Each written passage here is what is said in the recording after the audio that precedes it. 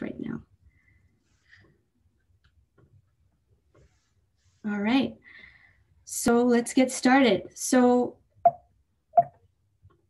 Impact at CIS is a student group, and it was started in 2016 by Abir Desai, who is here with us today, and he's waving his hand.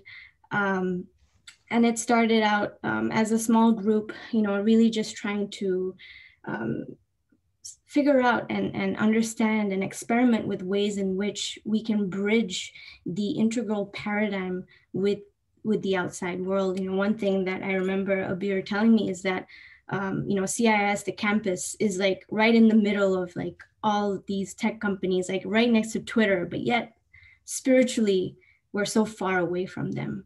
And so what can the integral paradigm do to sort of facilitate that vision to unfold into all areas of life?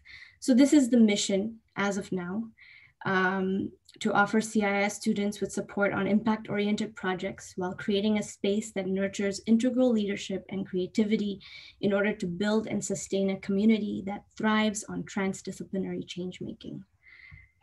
And this is our vision. This is pretty new. We just created this, and it's what we're doing right now. But our goal really is to create a very sustained, sustainable incubator that can enable all our participants to somehow get access to, support and funding with all the projects that they are engaged in. So it's to build a student-led incubator that provides sustained support and funding to students who are utilizing an entrepreneurial toolkit to facilitate and nurture the integral paradigm shift. This is our leadership team. We have a couple of our members here with us today, and I don't know if you guys just want to maybe wave your hand or just say hello. Rose, our partnerships manager, Sarah, our curriculum designer, me, the program director, Aye, our organizational manager, Lucien is our workshop host tonight, and he's also a coach. Echo is also a coach, Jamie, coach, Lucia, coach, Alexander is our coach, Heather is our coach, Jamie is our coach. Thank you. So we're very, very excited. The team has been growing, and we hope to, keep having it grow. So these are the three concepts that Impact at CIS is really trying to nurture. The first one is this idea of the Medici effect, and it comes from the Franz Johansson. He's a thought leader, and basically what he's saying is that diversity is what drives innovation. How can you put, how can you think about a supernova and the homelessness crisis? How do you bring those two polar opposite ideas together and create something out of it? Breakthrough ideas are most often occur when we bring concepts from one field into a new unfamiliar territory. And I believe that's what we're really doing at CIS. We're transdisciplinary individuals, and as one of my professors likes to call it, idea sex. How can we enable that to keep unfolding in our work? One of the best examples I have is of biomimicry. When they tried to design the Shinkansen, the bullet train in Japan, they looked at a kingfisher bird to look at how the beak is shaped in order to design the bullet train. The second is this idea of the liquid network. And this also comes from a thought leader, Stephen Johnson. He wrote the book, Where Good Ideas Come From. And he's basically saying that in order to be more innovative, we must put ourselves in environments that share the same network signatures as the brain, enabling a fluidity of thought. And so that's what we really want to create with this incubator, a place for fluidity and network signatures to emerge, almost like the carbon atom and its innate ability to form new complex molecules with other atoms. And this last one, the integral impact concept, that is something that we are bringing to the table, all of us together. We don't know what it is yet. And we're still, I think it's continuously going to evolve as we all bring our creativity and participate with this idea. So when we think about integral, we can begin to see it as an integral paradigm shift. This idea of the paradigm shift comes from Thomas Kuhn, and who wrote The Structures of Scientific Revolution. And basically a paradigm is a constellation of beliefs, values, and techniques shared by a community at a particular period. It governs the thinking and research activities of scientists until some of its basic assumptions are seriously challenged by new observations. So, one of the best examples of a paradigm shift is from the geocentric model to the heliocentric model. It completely shifted humanity's worldview, about our place on this planet, in this world.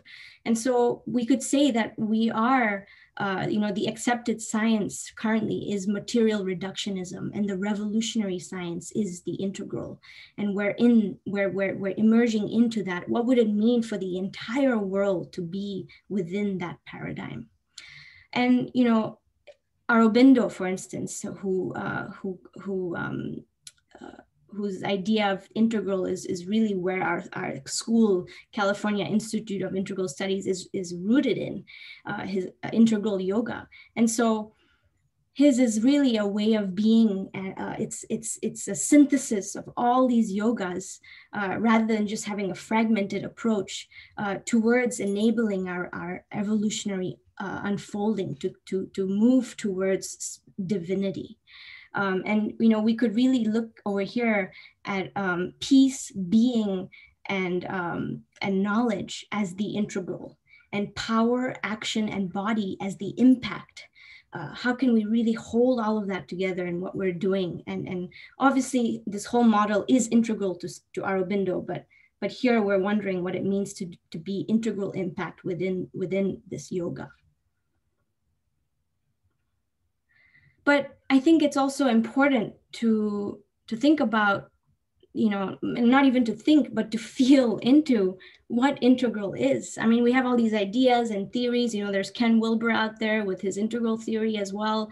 And one of my favorite quotes is from Alfred North Whitehead, who's a philosopher we study extensively in PCC. And he said that reality is not made up of ideas, but feelings. And so I put all these different images here because it's radically plural in a very Aurobindian way.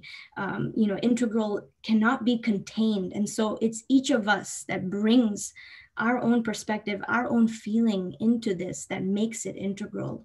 Jorge Ferrer says that human spirituality emerges from people's co-creative participation in the mystery of life. So it really requires our creativity and our participation to feel into what the integral is. So these are the stages of the incubator. We're all starting out in February with in the idea pool.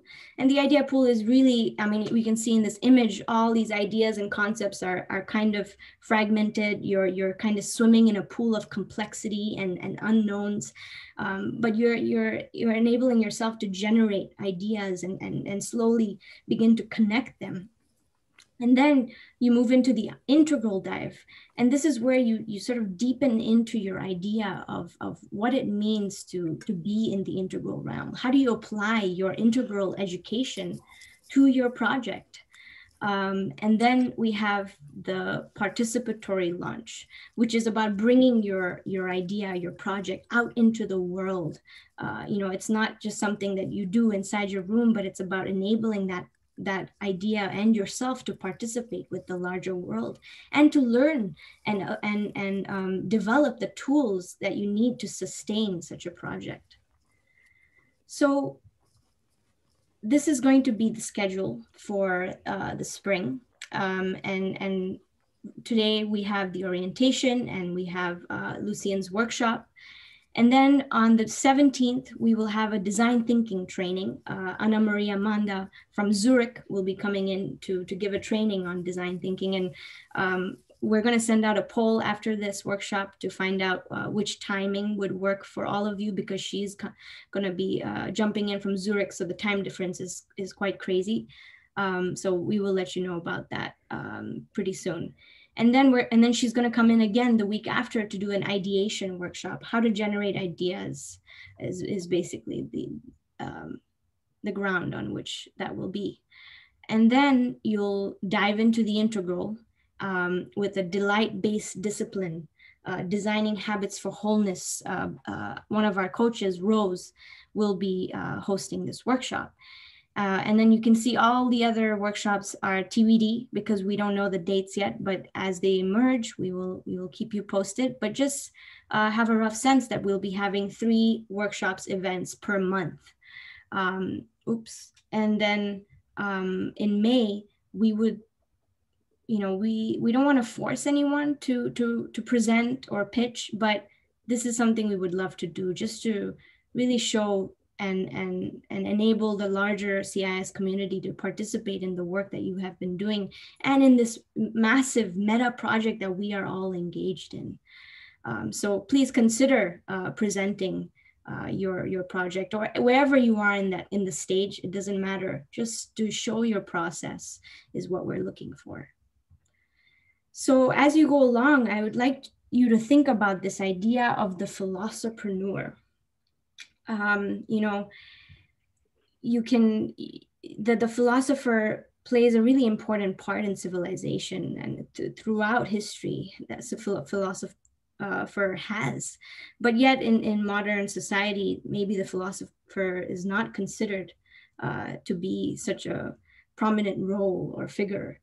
In fact, when I tell people I'm doing a philosophy degree, they're like, what are you going to do with that? That's the question that I always get. And I'm so tired of answering that question. So I think that's why I created this phrase, because I was like, I know I want to do something as well. I don't want to just, think. I don't want to be the thinker. I want to be the doer as well. And I think that a lot of us feel the same way.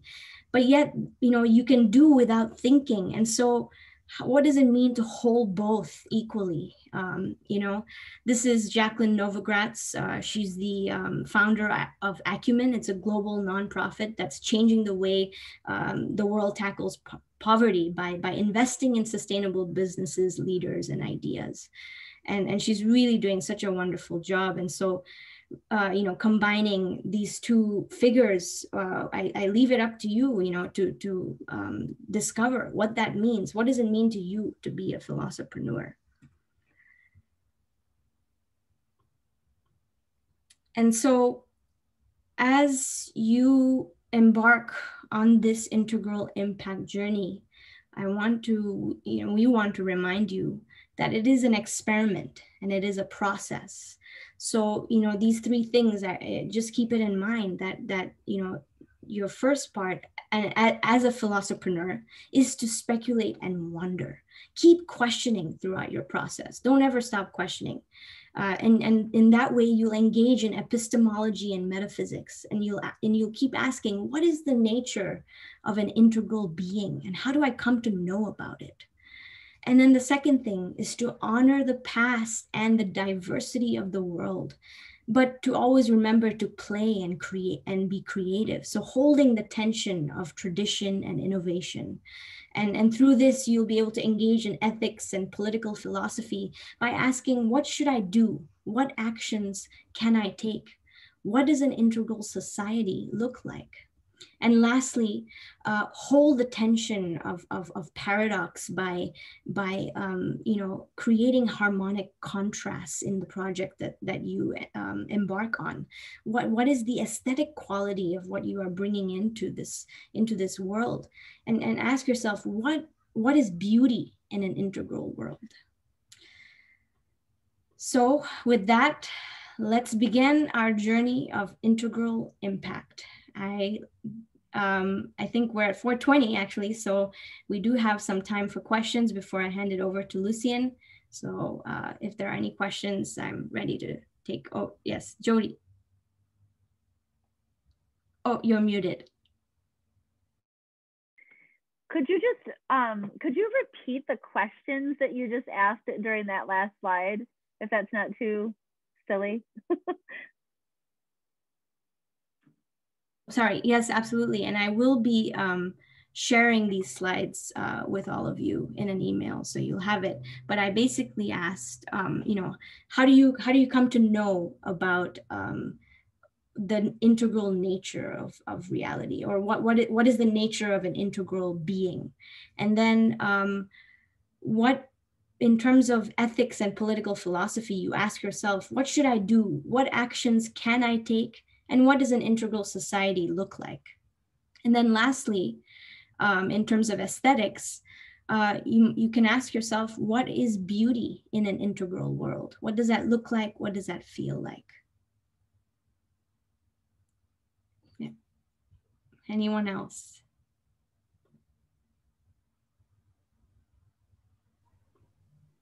All right, I guess we're good to go then, Lucien.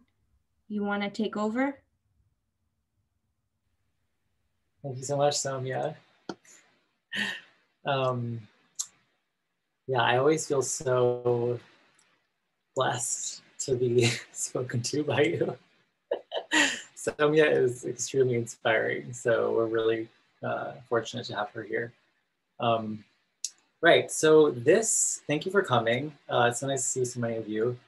My name is Lucien Dante Lazar, and I am a transdisciplinary artist, and I do a lot of different creative activities, basically. One of those activities will happen tonight, and the whole evening will be kind of meditation. So we have a lot to do. It's going to be sort of like a rapid fire creative activity, and it's really about quieting the soul so that your individuality can emerge and actually ask the right questions and make the right prayers and create the right images, so that your business ideas and your integrative work can be selfless and actually in service to not only your own development, but to others. So without further ado, I'm just going to light a little candle for all of us. And while I'm doing this, let's just take 15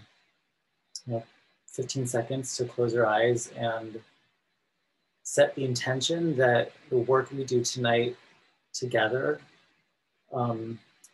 will be in service to a free and truthful, loving evolution.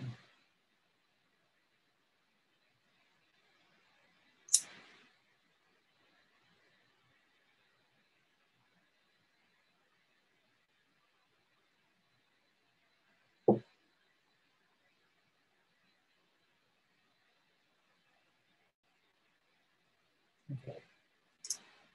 So, does everyone have paper and pencils or crayons or pens or something?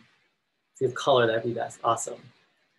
All right, so I'm going to give you little prompts and a time to do them. And while you're doing that, I might talk a little bit, but just kind of let yourself unfold through this diverse process. All right, so the first activity, we're going to spend 5 minutes and we're going to draw dark to light. So start from the outer edges and bring the darkness inward. And while you're doing this, you can begin. While you're doing this, feel the qualities that are creating that value relationship.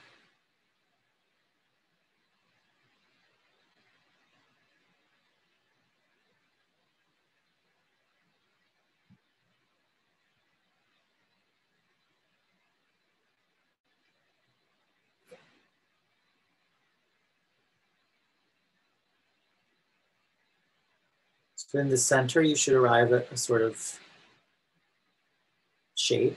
Doesn't have to be any sort of shape, but creep into it from the periphery.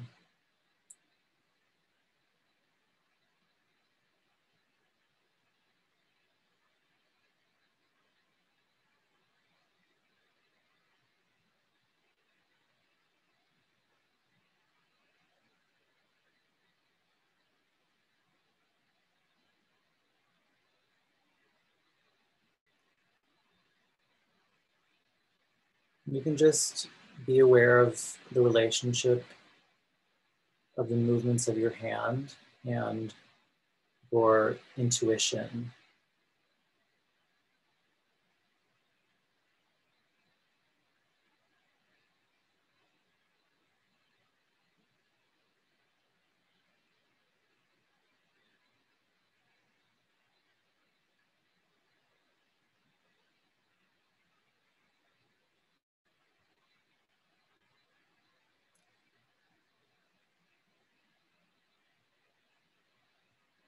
Now you might be getting towards the interior at this point.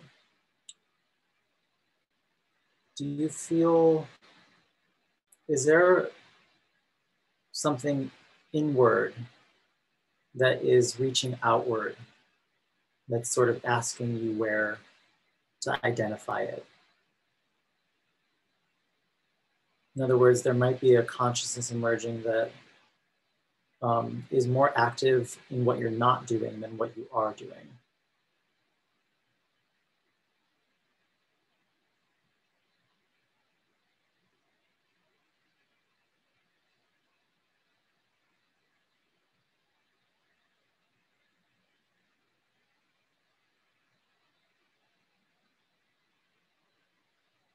As you get more inward, you can start to tap into, what does your heart feel in terms of this space that is becoming created?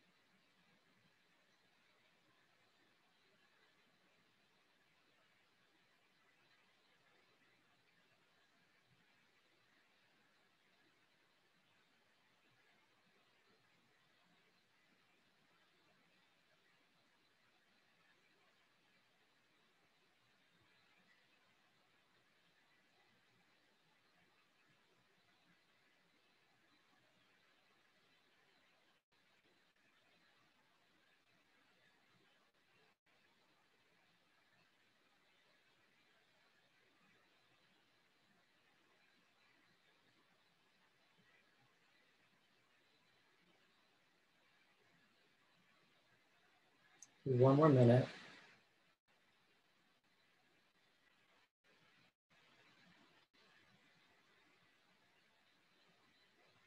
Notice the overall movement and action of this drawing exercise.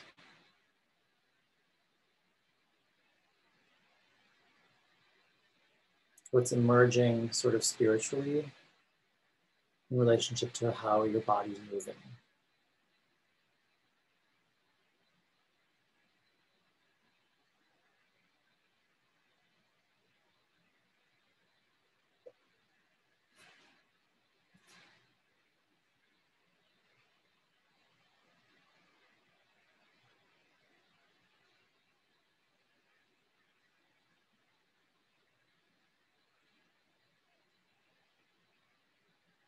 Okay. Now, we're going to take 7 minutes and very slowly and intentionally draw something, well, draw this. So it's a little bit, not quite as intuitive as you think. You start just by doing a sort of lemniscape, and then you go back and make the eye holes, and then when you get to the top, you start a new row. So no rows are touching. And as you do this, you can begin. Try to bring your consciousness in an immediate relationship with the drawing. So there's no like you are sort of anticipating where you're going to go, try to merge your mind with every single curve and its cross sections.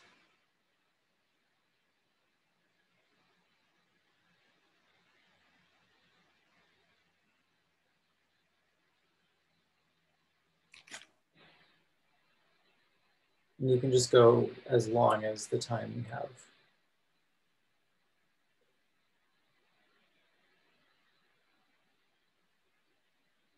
Do you mind restating the direction? Yeah, so you're going to start doing this sort of lemniscape pattern. And as you draw it, you want to merge your consciousness, merge your thought activity precisely with each movement of the drawing. You don't want to sort of think like, oh, I better make this a hole here and this a hole. You want to sort of feel the unfolding of that in your heart space. And just continuously go back and forth along the page.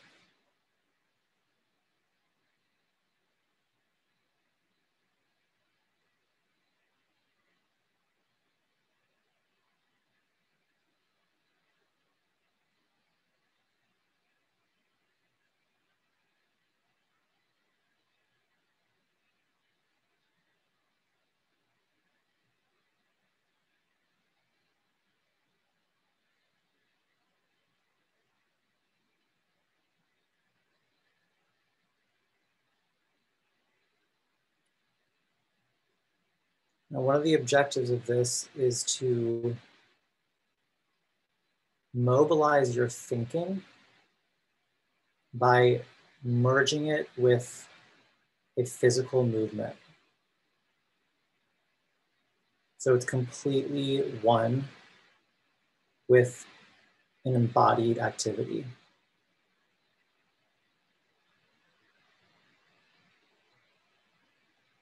It's very subtle. You don't have to have an epiphany.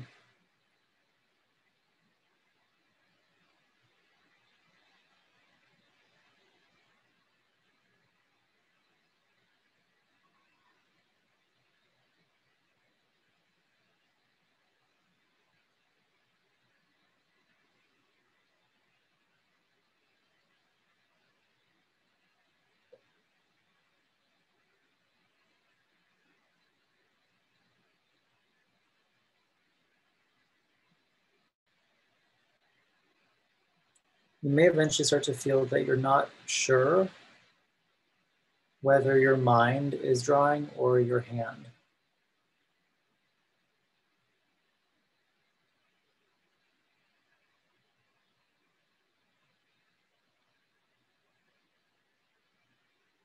And that unsureness is an opportunity.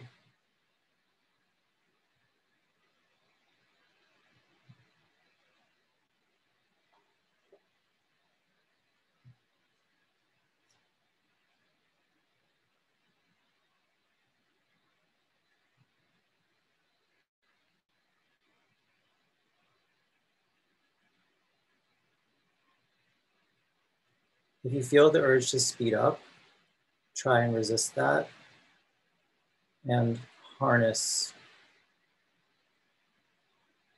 the unity between your hand and your mind.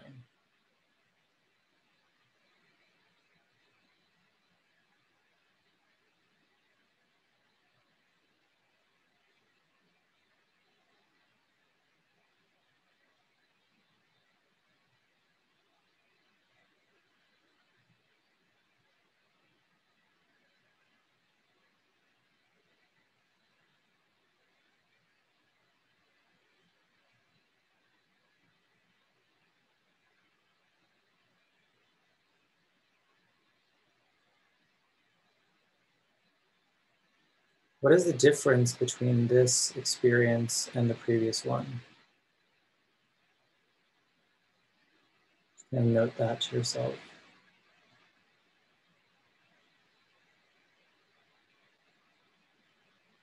Are there certain places in your body that feel ignited or forgotten about?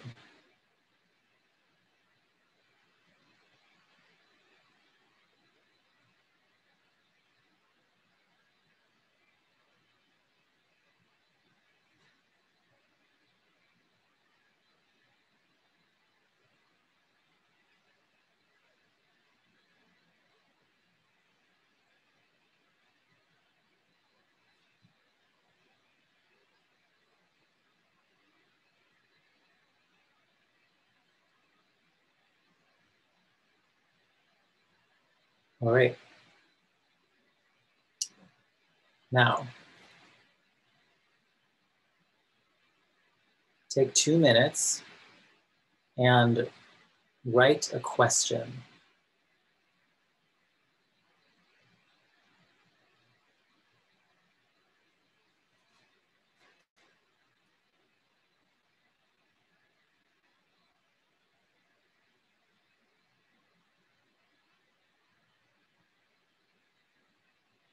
It may not be the first one that comes to mind.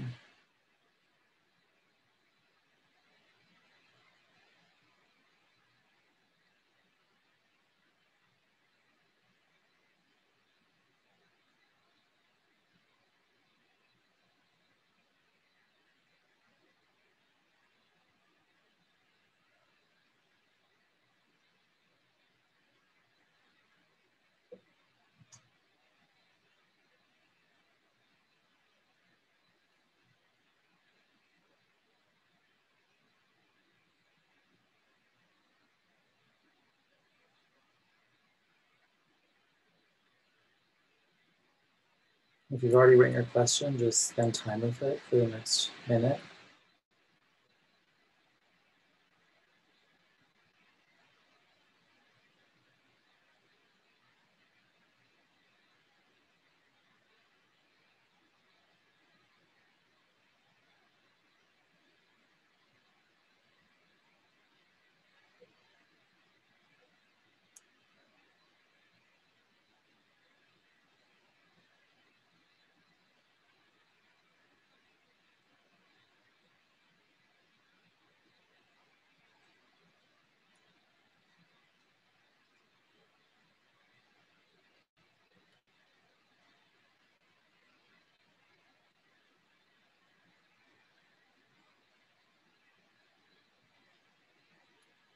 All right.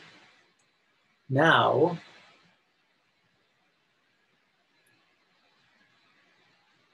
receive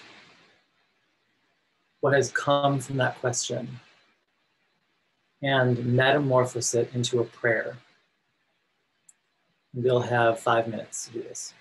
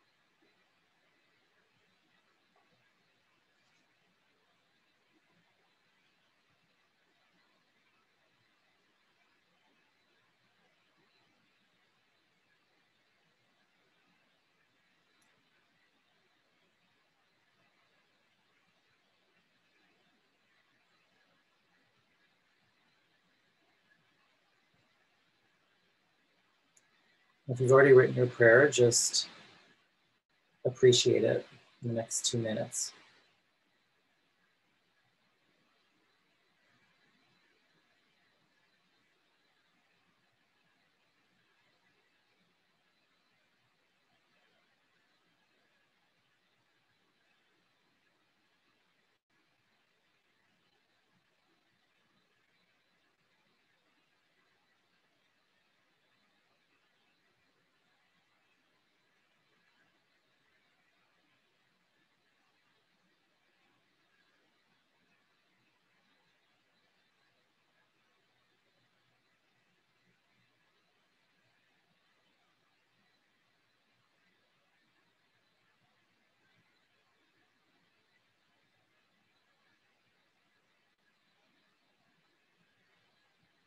And 1 more minute.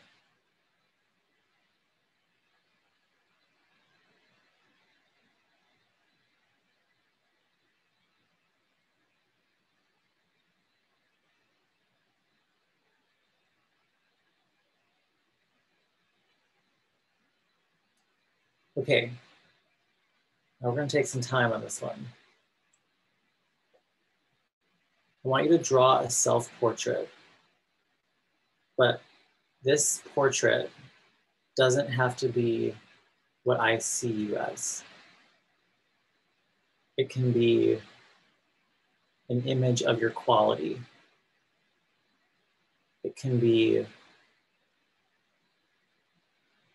a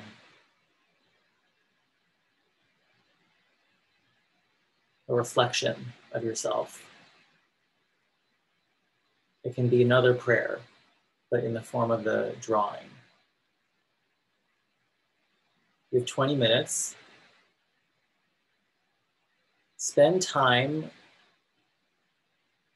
feeling yourself into the page so that when you finish this drawing, you feel that a living being is looking back at you. And let that living being come from noticing you.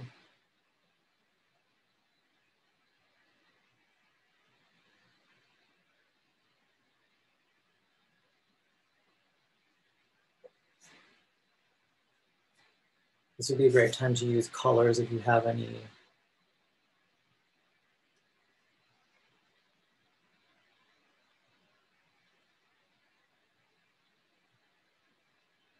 Don't think too much about it. Don't get stressed out about making it good or make sense somehow.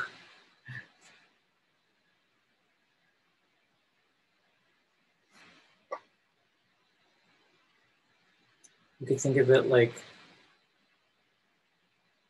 what will I look at on this page that makes me feel seen?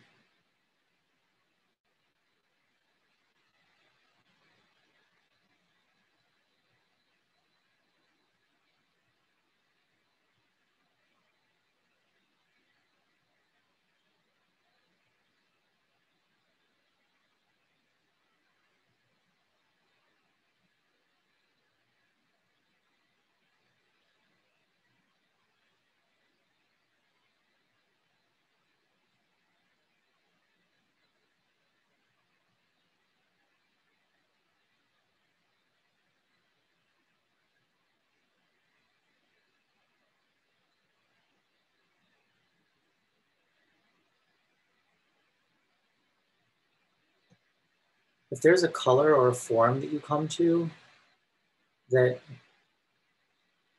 seems to have a life of its own and is not sort of funneling into a preconceived goal of your artistic activity, notice that innate beingness of that color and form and follow it. Don't sort of suffocate it if there's something there that says, hey, follow me.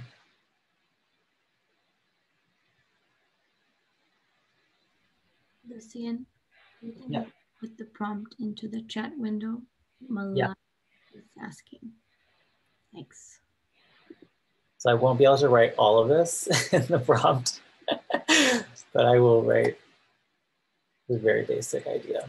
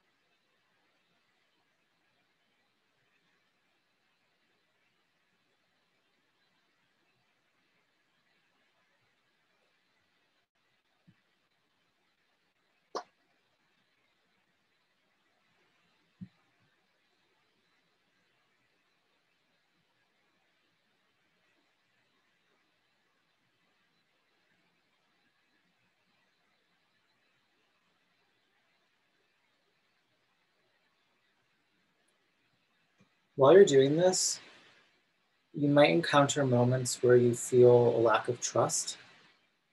Like, I'm not sure if this is right, or I'm not sure if this is good. Overcome that barrier, basically. Sort of like be an alchemist and draw it away.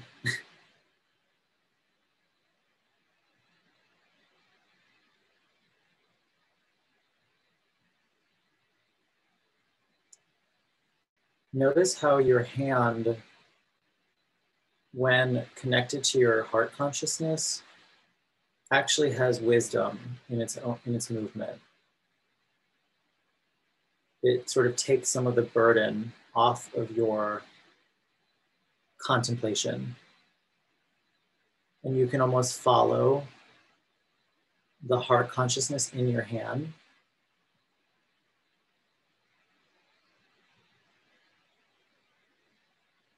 And be a sort of simultaneous guide rather than a dictator.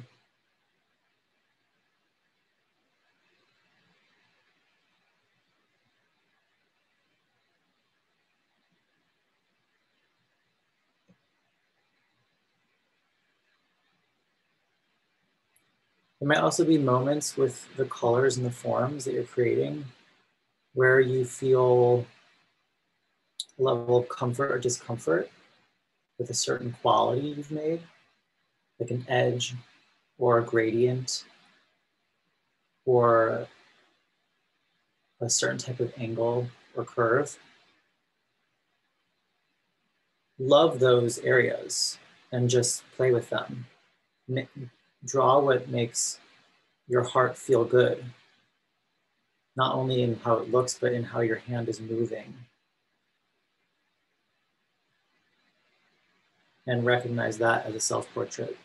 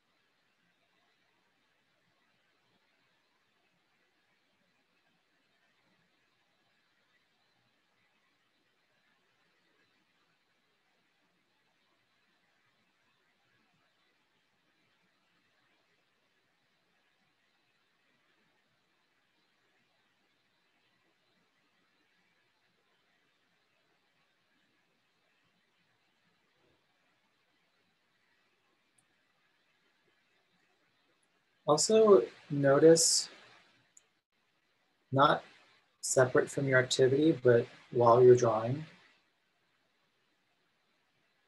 notice if there are certain karmas that you're revealing to yourself. Like what is the relationship between these colors in my feeling life? And as a reflection of myself, how can I apprehend that innate wisdom that I'm coming to through these very simple principles of color and form?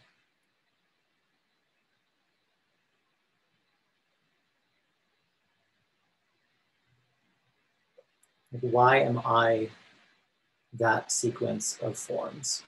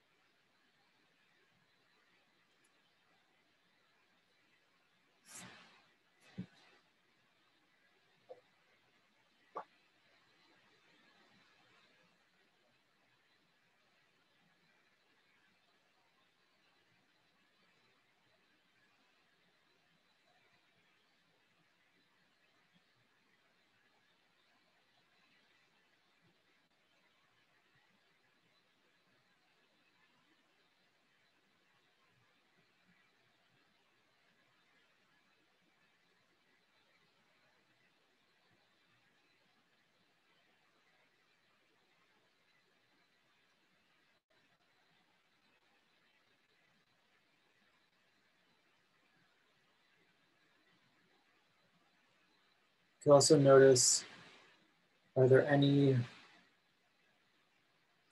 places that don't feel like you that have come to your page? And how are you negotiating that happening?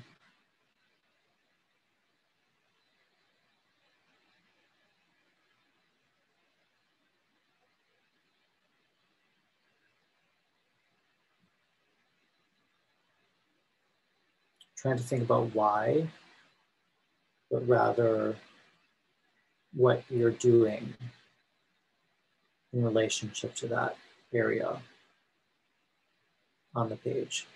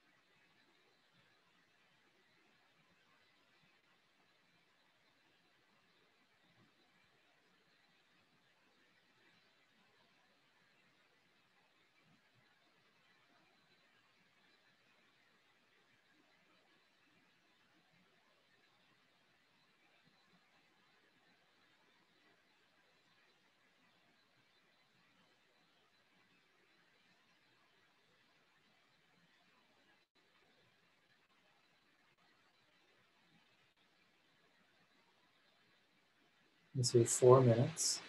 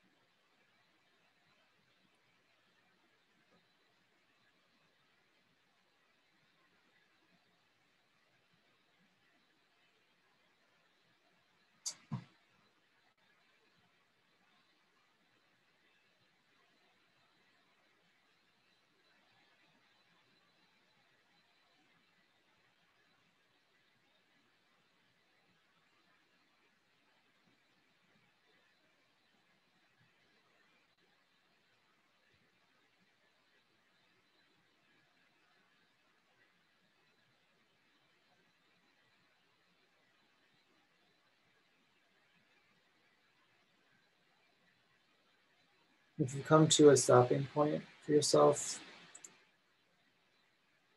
just spend some time receiving your drawing. Feel your own life when you look at the image and perceive the drawing with your own sense of life. Don't try to animate the drawing.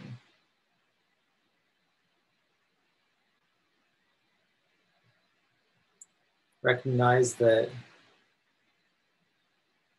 your living engagement through the creative process of making it is embedded in the colors and forms. And they innately hold that living element of yourself.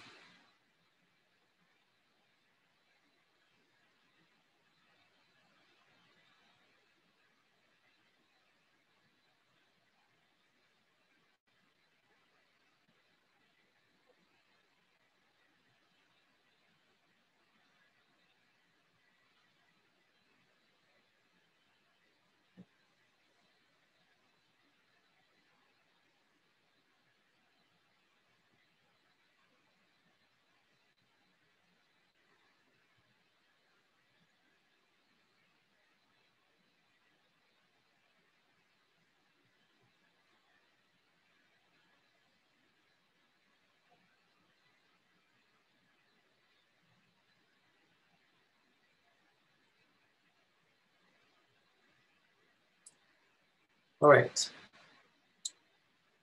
Now,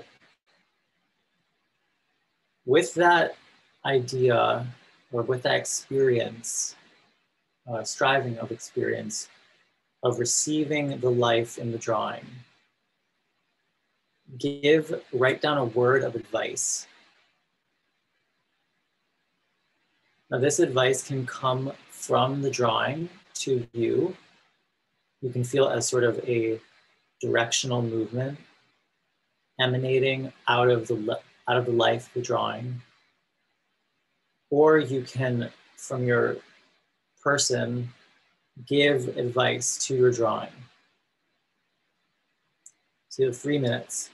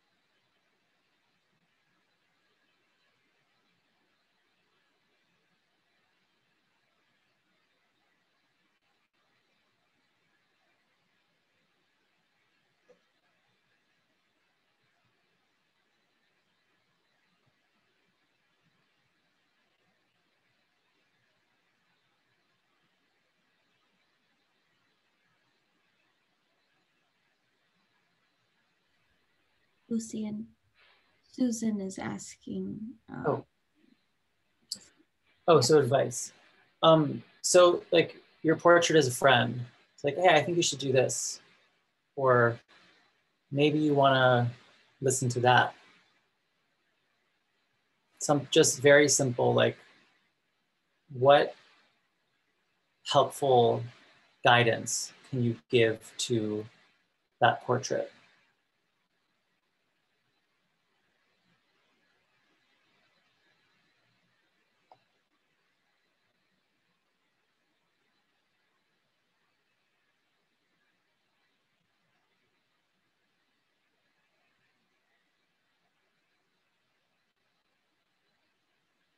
Take one more minute.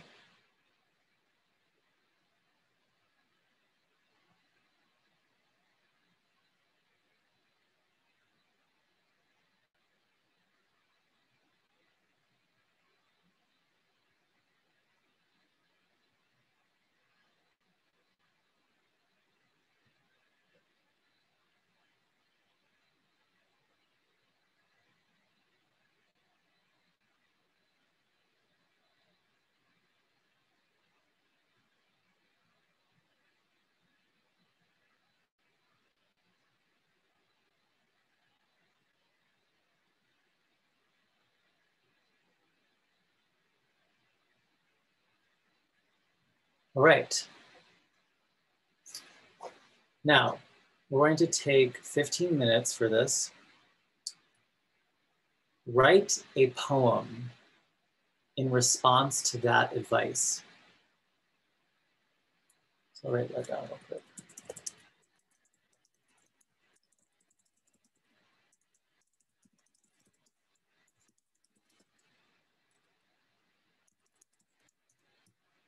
So a way you can think about this is many ways, but if you need help,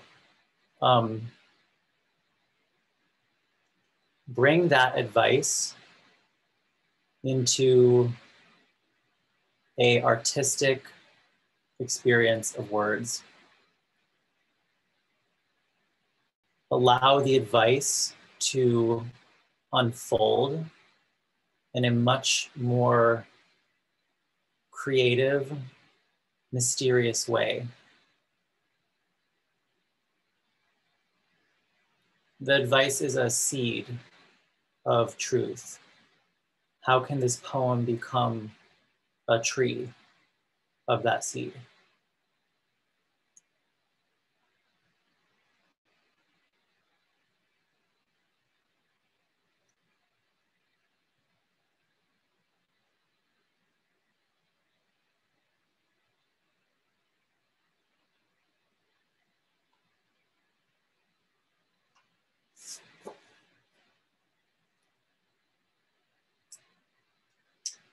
You don't need to think about rhyming or anything.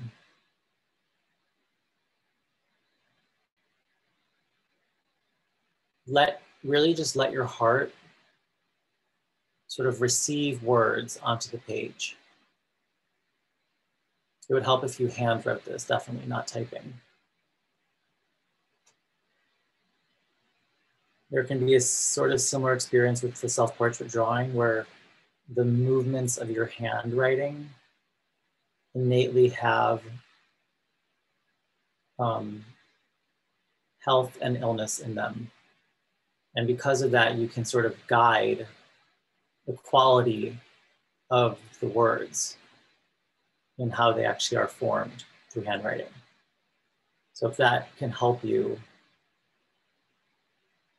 as a method, if it doesn't, throw it away.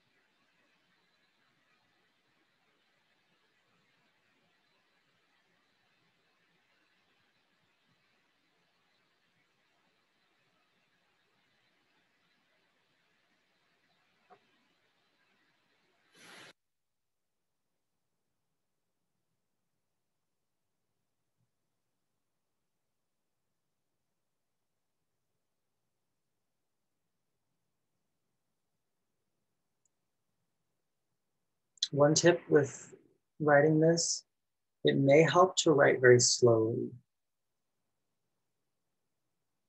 There's no need to rush your handwriting.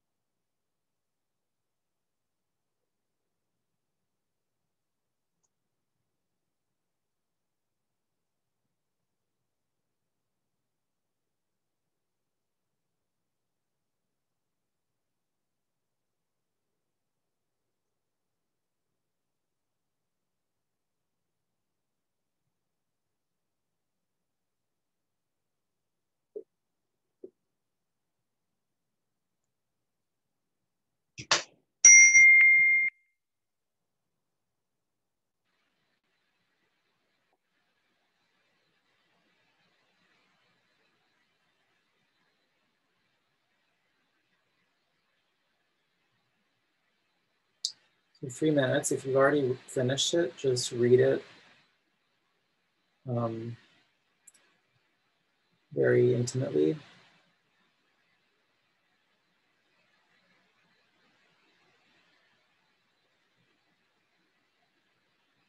Let it be wise in your experience of it.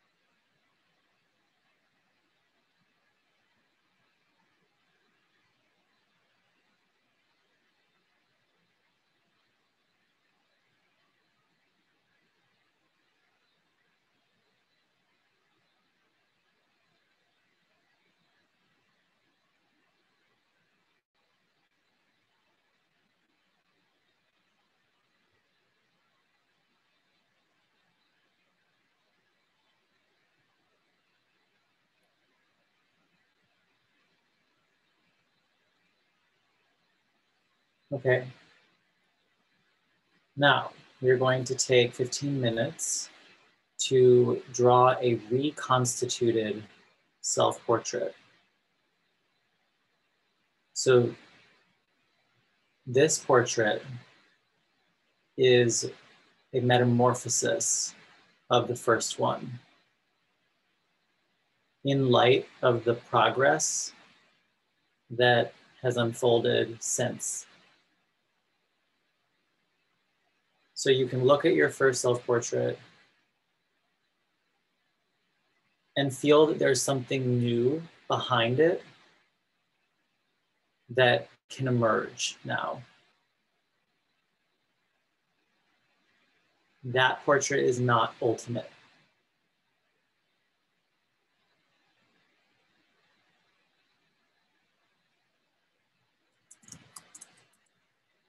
I'll write in the chat something.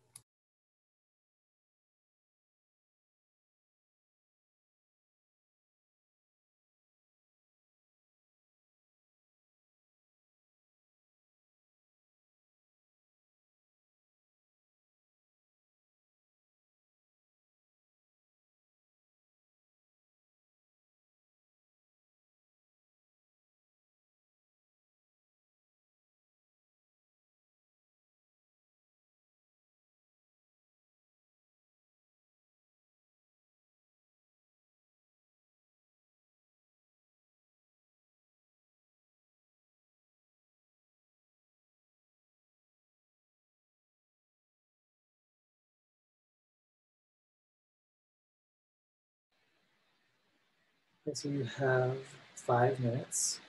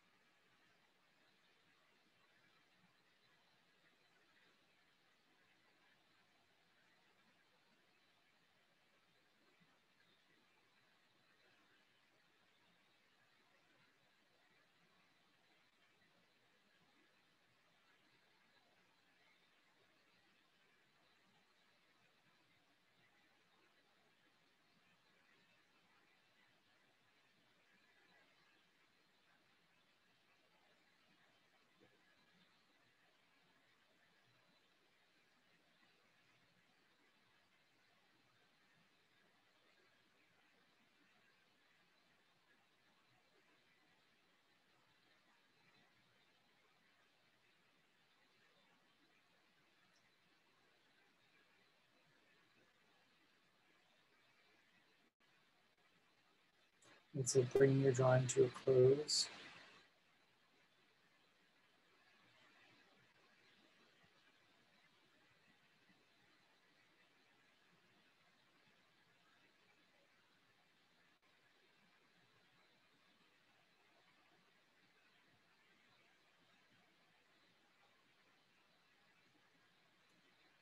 All right, now take 2 minutes and write 3 words.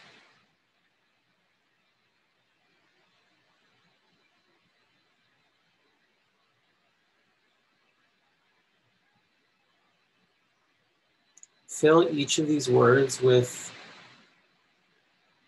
as much vitality and beneficence as you can.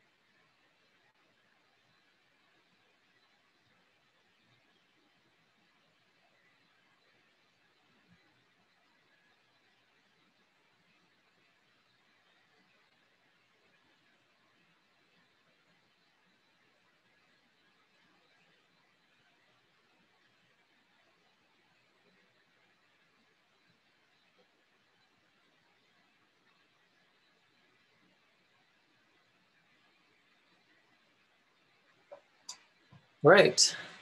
So for the remainder of our time, I would love to engage in a dialogue. We can share what we've done. We don't have to. You can ask questions to me or to other people in the meeting. The intention behind this last social part is not only to speak immediately after an experience like this in service to Integral Impact Incubator and its mission, but also to bring what you've created, which is more of like a release in a way, and see how it can actually create a vital environment of dialogue. And this doesn't have to be about anything specific. It could be about art, it could be about business, it could be about how you're feeling right now. Just the idea of actually speaking to one another and sharing. So, thank you.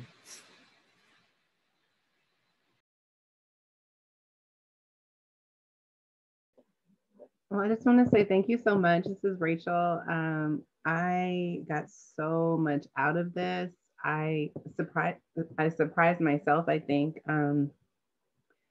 I think I definitely confirmed some things I have like been coming into like greater awareness of about myself in terms of like where I kind of feel my truth lies. And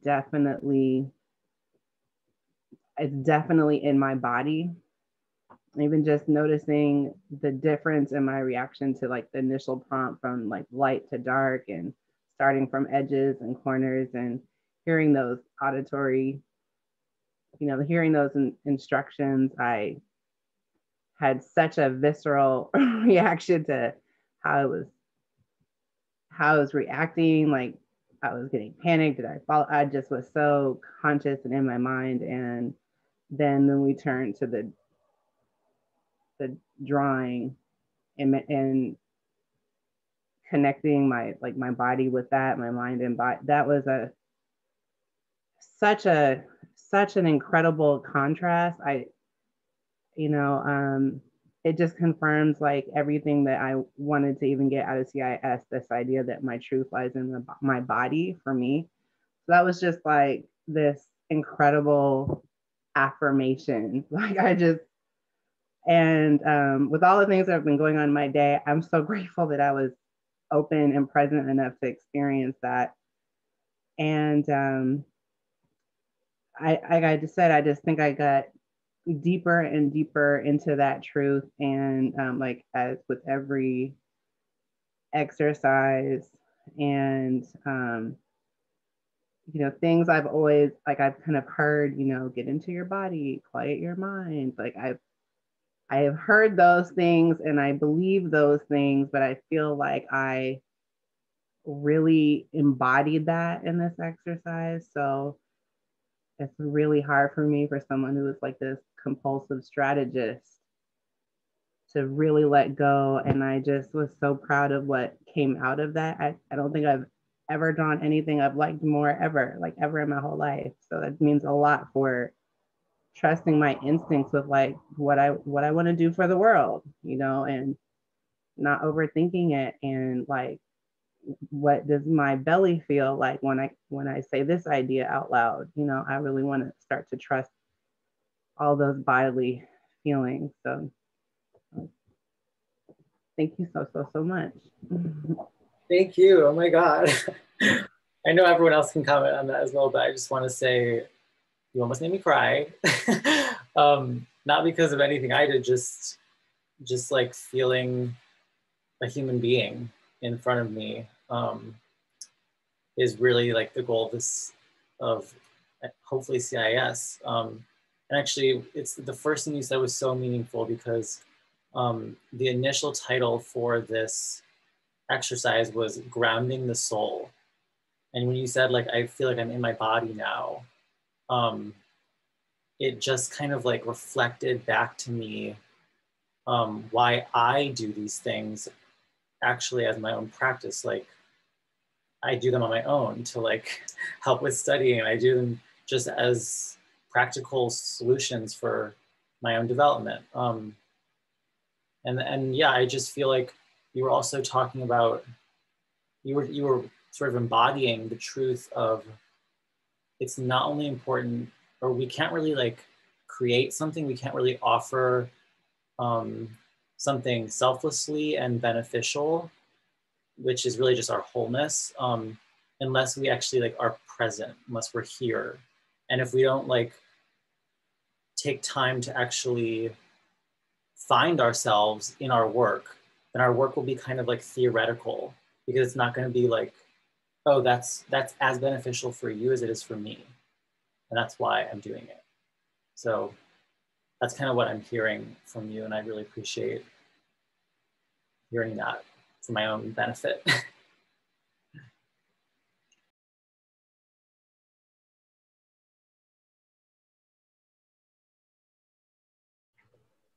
Hey, Lucien, Keep going in. Oh, sorry. That's all right. Do you want to say something else, Rachel? I don't mean to overstep. I just was thinking, you know, drawing is like scary and to me, because I always be like, I don't know how to draw, so I don't even know how consciously open I was. But and then you would say something like, you may feel like you're doing something wrong, or that, you know, whatever, and you're like, stick with it. And when I just relaxed again and just didn't judge it, and I was like, that squiggle isn't so bad. Like, let's stick with that squiggle. Like, when I just was loving, it was like, wow, oh my gosh, like that wasn't supposed to be a necklace anyway. It was the color to a shirt. Like, who knew? But I just stuck with that squiggle, and instead of scrapping it, I just kept loving. I just loved it, and it turned into something else. Like, that was incredible. So anyway.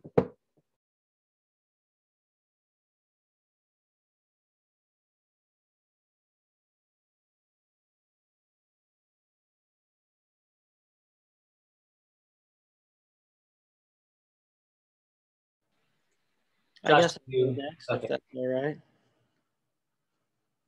Yeah, I want to second a lot of stuff that Rachel said. It's almost like I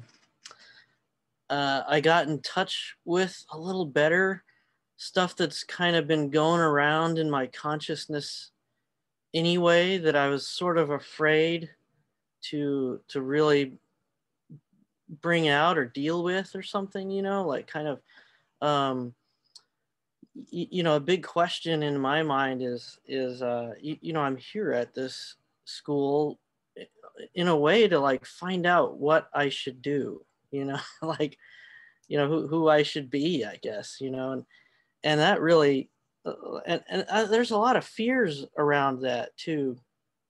And I felt like in the first drawing that you had us do, I was especially in the dark parts, like really mashing the pencil into the papers, really dark, you know.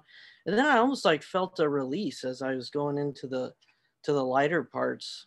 And then the way the self portraits changed into something of like almost like I was drawing myself entangled with a bunch of stuff and people and animals and, you know, parts of the earth and things like that, and I just felt like some of that fear go away, that like I'll find out, you know, just gotta be here and it'll happen. It was a really cool experience, and I really appreciate that, Lucien. It's fantastic. Thanks. I feel like I like did this so that I could be taught by all of you. So I'm just like, oh my God, like I needed to hear that for myself. Like helping each other help us by giving our full selves is I think, a really great strategy in business, in art making, in relationships, like really everything. If you, I mean, it's so cheesy, but if you show up, you create an opportunity for something to show up for you, not in a fragmented way, because you're what's being responded to. So if your whole self is there, your whole self will be responded to. And that's kind of what I feel from what you just said.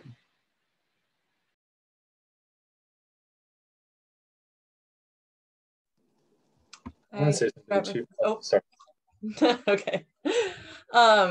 This is the second time I've done kind of like this kind of a guided art meditation, and it went well just like the last time, and I really enjoyed it.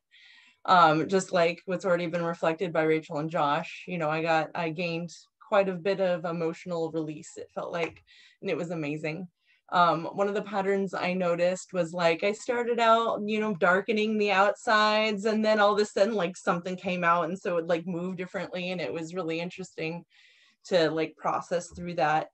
The part that I really enjoyed was doing like that self-portrait, and then I like took my time on it, and I really enjoyed it. And then when it was time to like do this metamorphosis, I was like, well, I don't really want to redraw it. So I went and looked at it, and I was like, well, I could heal it in pieces that were kind of broken, it felt like. So I went through and I just like, you know, kintsugi, put gold in there to try to fill it in, and it feels really good. So thank you for this experience. I really enjoyed it.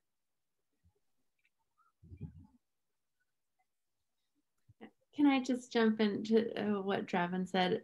I really felt like that second piece was the filling in and the connection. And that's what came from the experience for me, was like the first self-portrait was all parts and it was like fragmented. Whereas like I found the connection and the like kind of, you know, closing the gaps was what the lesson that I learned. And so I see a lot of head nods. I think that was like such a awakening for a lot of us, is that was, you know, bringing our different parts, our disparate parts of our lives together. And that's how we're going to create something new and beautiful in this world and in our businesses and in our pursuits of art and making. And so you really just highlighted that, Lucien, and I just want to thank you. I just want to respond to that really quickly. That's very meaningful, actually, sort of in a spiritual scientific way, which is kind of how I come to these exercises, because metamorphosis itself is a living principle. So in order to actually evolve something, life has to kind of resurrect it and reconstitute it. So just by, that's kind of like the theme of these exercises, metamorphosing from word to image to prayer to deed, all these different things. It's like, it's not only a loosening of our consciousness and our activity, but it's like a life and death process that really like brings certain things to life, lets them die, and then reconstitute them in new life. And those actually are like meaning itself. Like meaning itself exists in those patterns and those relationships. So it's very fundamental, but I think what you're reflecting is that it does actually have like a bodily, a conscious, a cognitive, all those relationships are in those metamorphoses. I wanted to kind of I was one of the head nodders, Jamie Lee, when you were talking. And I was like, wow, other people experience that too. I mean, this first self-portrait was like, you know, a little bit here, a little bit there, little pieces of things, fragments, and,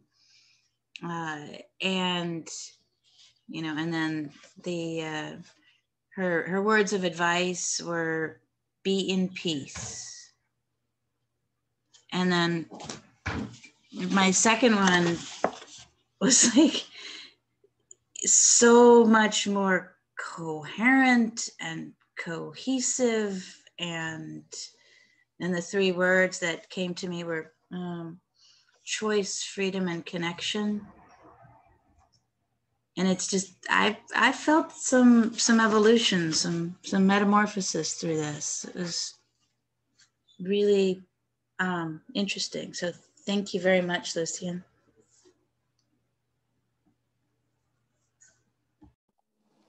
I can just second what everyone's saying. The sense of this change, the awareness of that things change, that they will inevitably change, but also that they can change and take time to change, is a really valuable lesson I find in everything in life, right? I remember once taking a drawing class, and at the beginning of the drawing class, it was just little shitty stick figures. And a few weeks later, I was like, oh, wow, like there's development. I don't have to judge myself on a static standard of who I think I am. And then the second thing is this listening to intuition, allowing myself to trust myself, kind of what you were saying, Rachel, and the sense of like letting myself go to what comes out. That was wonderfully reaffirmed by, it's okay, just let it flow, let it go with that. And I feel like this is an exercise that I'd have to do on an ongoing basis to learn how to listen to my voice and to learn how to trust that voice rather than going with what I think I should be doing based on the image or how other people might respond, you know. Yeah, and then the third thing was center. Like, how do I find a center where I can absorb and learn things, but also have groundedness in, that's probably related to the trust, in that trust, you know. Yeah, so thank you very much.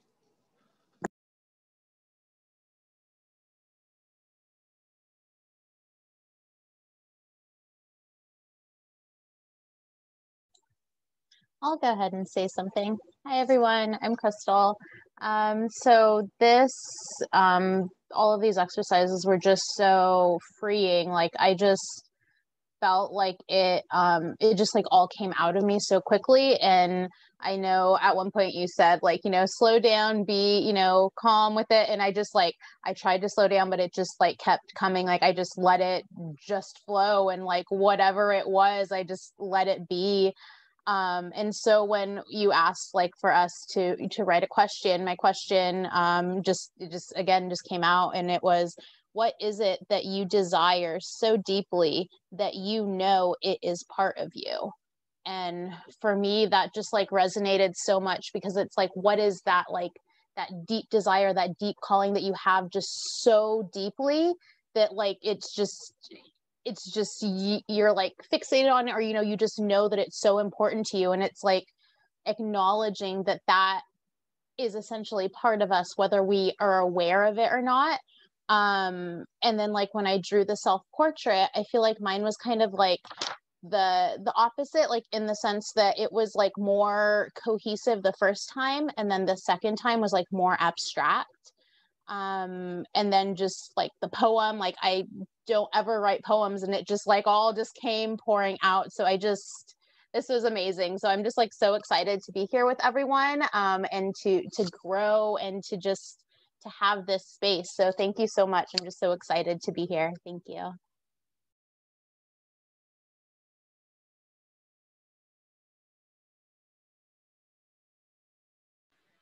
Yeah, there's one thing I want to say about that. It reminds me of this thing that I often do on my own when I'm, well, now I just kind of do it intuitively, but when I first started doing it, it was a conscious decision to like know myself into the retrospective trajectory of my development. So like thinking of myself here as an unfolding of what's in front of me. And it reminds me of what you're saying about like that desire that's so innate within you that it's actually like embedded in your fabric. It's like, it's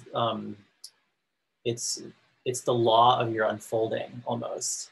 And to kind of like, to experience in a visceral way how through trust, as Alexander was saying, and centeredness, that like you are actually the transformation that needs to happen before that goal manifests. Just like knowing that you are that as a life process is really comforting and actually like starts to engage in some sort of psychic process. So yeah, I think that's a really amazing point you're making. Thank you so much. So we have 1 minute. What do you think, Somya? If there are people who want to say a few more things, or we should close now, I'm not sure what. I'm fine to continue a little bit. Yeah, I mean, if people want to still contribute, and those who have to leave can obviously leave as well. But for those who have to leave, we thank you so much for being here. Thank you, Lucien, for this beautiful workshop. Thank you so much, Lucien. Thank you, everyone. I can't wait to see you again. Bye. Thank you. See you guys next time. Yeah, thanks, Lucia. It was great. Thank you so much. Loved this. Can't wait for the next one. See you.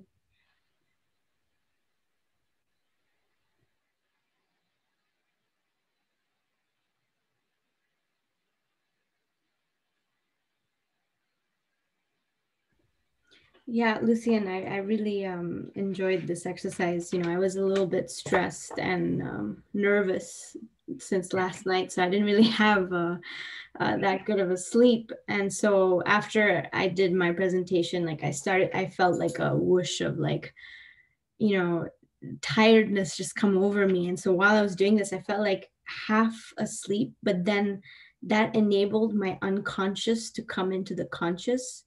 And so when you asked about, you know, ask yourself a question after you did the squiggly lines, and then I just had this question. I was like, wait, no, was that the question? Is that the question that just popped up? I was like, no, I think that's not my question. I had this feeling of wanting to, you know, negate whatever was coming from my unconscious. My conscious was just pushing it away, but I could see the unfolding of how my first portrait was just so mental, so much in the realm of I need to do this and I need to do that, and you know, and then just letting it flow, I began to see how my soul emerged in my second one. And so really you've created such a wonderful process of enabling people to deepen into the process of the conscious to the unconscious, and just letting that dialectic unfold. Thank you for this really, really beautiful workshop.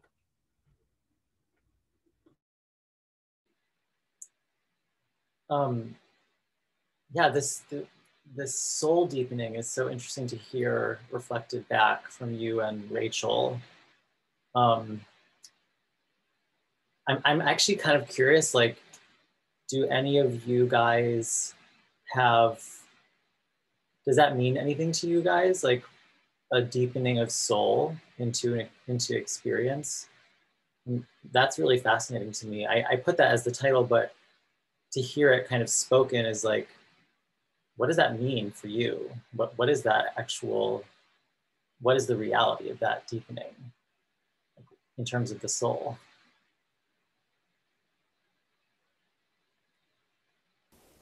Yeah, I am a soul-based coach and expressive arts coach myself. So, but I'm always so surprised at what happens when doing these kinds of practices. And I'm so appreciative because I also felt like your exercises really grounded me and brought sort of the things that have been swirling and the old patterns that have been triggered in my life recently into this more crystallization, but not coming from my head, but really coming from that soul place. And I really felt it kind of taking over when we did the kind of the drawing that you showed us with the squiggly lines.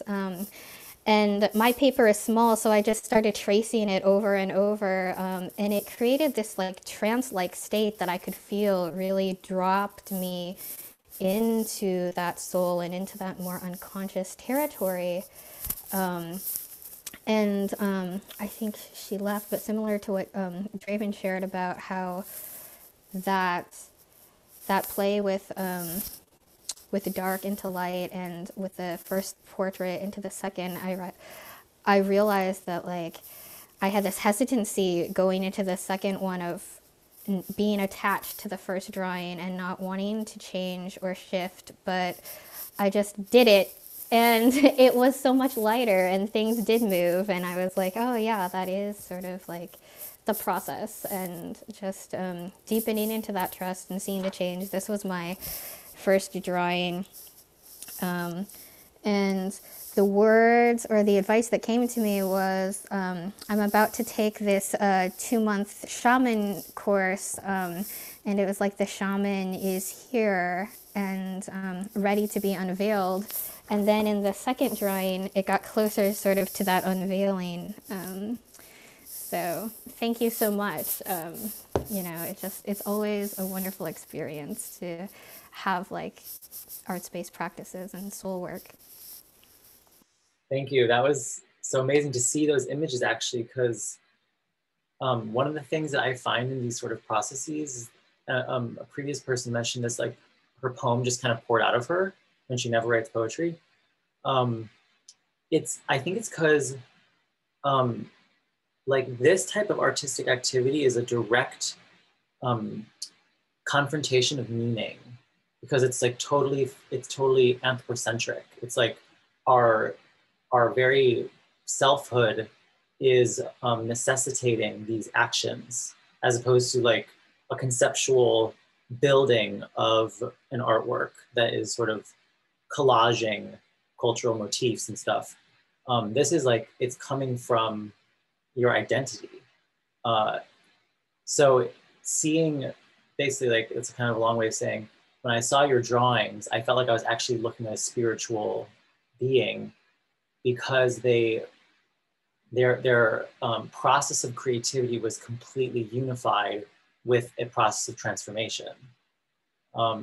So it kind of goes back to metamorphosis for me again, that like art that comes into being, or systems that come into being through a direct anthropocentric metamorphosis are innately living, because they're mirrored to a living process of our own consciousness, as opposed to a conceptual or theoretical like critique or something. So that's a gift to see those drawings. Thank you. Something too that now that I think about business, you know, is this continuous sense of getting to know your goals, your vision, yourself better, right? So in this process, it was nice to have these steps of distillation where the entire self or the entire image becomes one word and then morphs into a poem, and then there's this process of clarification, which is very alchemical. And also I want to show my drawings because I feel like order came to it from pretty much chaos to what I think anyway is a little bit more organized vision of the self. And I think this is a crucial thing in anything in life, but especially if I'm thinking about businesses. You have a vision, and oftentimes, at least from my experience, but also experience with other people, the clarification to get to a simpler vision is very difficult often, because people want to do everything at once and like, oh, I'm going to fix the world's problems.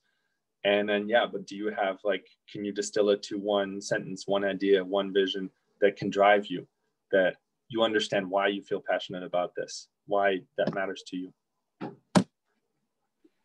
I also have to say, I totally see your individuality in those drawings, because I know that you're like incredible at cognitive mapping.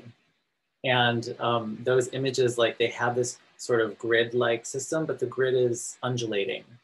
And it's kind of forming a symbolic nature. So that kind of makes me think about like the innate meaning between symbol and spirit, or like form and concept or something, because they're very like merged in your drawings in a symbiotic way. So as an artist, that's really fascinating. I'm sure that can apply to business as well, but I'm not really a business person.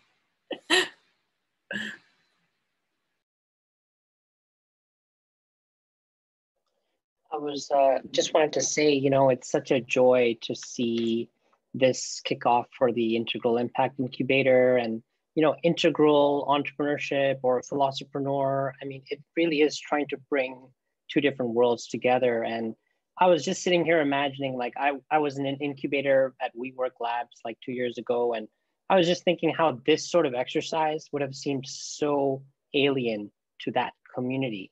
You know, people may have disengaged or disconnected, but at CIIS, it's just such a perfect doorway for people to walk through into connecting to like the essence of who they are as a first step to like, what do you want to do? And even the time space, you know, I've also had a long day and a long night, and you were like, take 15 minutes to do this. And I was like, 15 minutes, you know, take 20 minutes to do this. But I think creating that time to say it's all right, you know, because if we were all in the same place, there'd be no problem taking 15 minutes to draw. Zoom makes it a little bit like you feel pressure to make it quick, but it was great to have your confidence to say, we are going to take this time together, even though it's a digital space. And, you know, soul deepening, you're asking, like, I think a lot of the dead letter versus the living spirit, right? So much of our lives in a materialist reductionist paradigm, in a postmodern, I would also say, let's say like we start in modernity, right? Which is maybe 1900s, and then postmodern is the 20th century. And now we're trying to find what is integral, right? So postmodern is so random. You can be anything, do anything, say anything. You can take bits of this culture, put it there. There's no context. And so things are very fragmented because people are just born into this world, and we have the internet, and we can just be whatever we want to be without understanding what is the basis for who we want to be. So I think that soul deepening and this kind of, I love the word tool you described, as you were saying, it's a tool you use for yourself, you know, and sometimes I think it can be a bit, people hesitate because if you try and make spirituality into a science, then are you privileging science over spirituality? But at the same time, I think there's value to admitting that, hey, this may seem like some woo-woo exercise, but it is a legitimate tool that I use to help me develop in some practical ways. So soul deepening, I think, is like connecting more to that living spirit of who am I in this very moment, not who I thought I was or who I should be or what the media is showing to me. So you know, these are my, this is my pictures. So this is like what I drew. You know, again, I was surprised. And then the second one was like, it was like so much more clear and simplified and symbolic. Can you hold them next to each other? Yeah. I was surprised. I was like, oh no, we have to draw it again. But then I started drawing and I was like, oh my God, wow, I have been on a journey. I love how it almost looks like the sun, like, turns into your actual eye, and then like your, you know, maybe your conceptual self takes a back seat as a shadow, and like the real living element is like, bam, I'm like, I've moved beyond the church. I'm in my own like autonomy. My spirit is my own choice. Yeah. Mysterious and powerful. So, you know, bravo for, I think people really resonated, and this is just beautiful to see. Like, this is what integral entrepreneurship feels like. It's Lucien, it's your workshop, it's everyone feeling it, and it's all that's gonna come. Like, this is what it is. And I think there is something so creative happening here. It is a cutting edge, you know. We may be a small group, but it is a legitimate cutting edge that you all are helping to birth. So thank you. Thank you so much. I actually created this exercise. This is the first time I've ever done it. Like, I never did it, this specific sequence. I just did it through this technique I use of imagining the social experience in a loving way, and trusting like you mentioned confidence actually, and I studied Rudolf Steiner a lot, and he says that the antidote for the illness of the future is confidence. And it took me a while to understand like what that really means, but through my own working with that that activity, I guess, I've realized that confidence is like a being that has a active relationship with our own initiative. And if we can behold confidence as like a selfless being that's not our own, like our own willpower, it's almost like a future being that is like there to like give to everyone, and like bringing our work out of that confidence as like that being, then the work is like, I find it is actually very social, and it always succeeds because it's liberated from the self. It's in its creative forming, it's totally social and interested in the social. And the individuality is just sort of like a nodule on that social organism. So I think you're tapping into that confidence yourself just by like saying that word, which in that light, it's very meaningful and actually sort of becomes an experience, a method of working that's not just like, I know I can do this. It's like, oh, I'll receive that confidence. Thank you. Yeah, that's great to hear.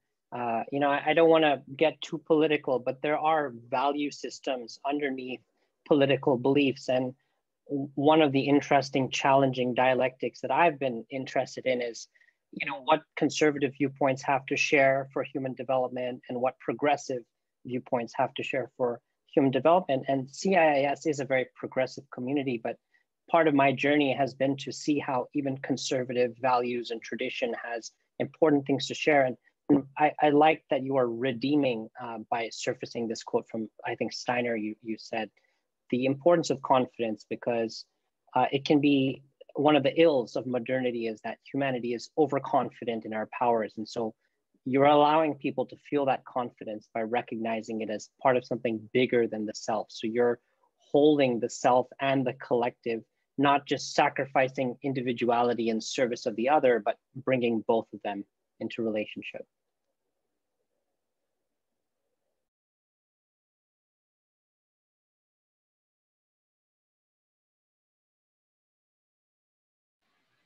Wow, okay, I think we should go to sleep. Late where I am. I want to say this to everyone, but I would keep these. And if there's any place in your house where you want to just line them up for a week, I've had something I did up for months, and I see it every morning when I wake up. And it's just an image I drew in an exercise, and it is life-giving because it came out of my own transformation. So I would just offer to hold these as documents that can actually like help you for a long period of time. They're not just tonight. They might be just tonight, but likely they're a lot deeper than that. So yeah, thank you to Somya and Aya for just like bringing Integral Impact Incubator into this semester in this way. And thank you to all of you.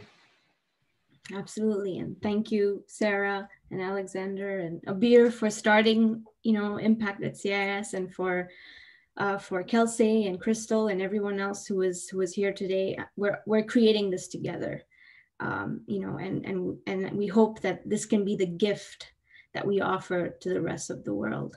So we look forward to seeing you at the other workshops and to continue on this process. We'll be in touch. Take care, everyone. Bye. Thanks, everybody. Bye. Thank you so much, everyone. Thank you. Bye.